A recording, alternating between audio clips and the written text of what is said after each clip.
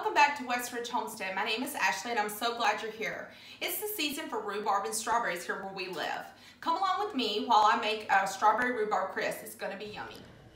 The ingredients are strawberries, rhubarb, white sugar, cubed butter, cornstarch, cinnamon and salt, lemon juice, all-purpose flour, brown sugar, and more cubed butter.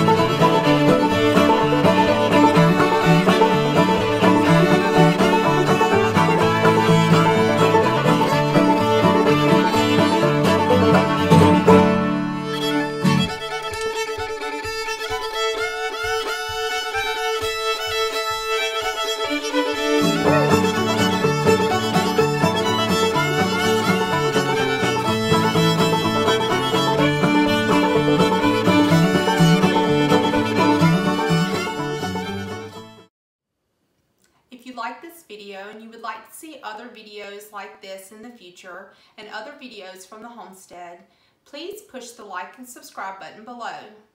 I'll see you again soon.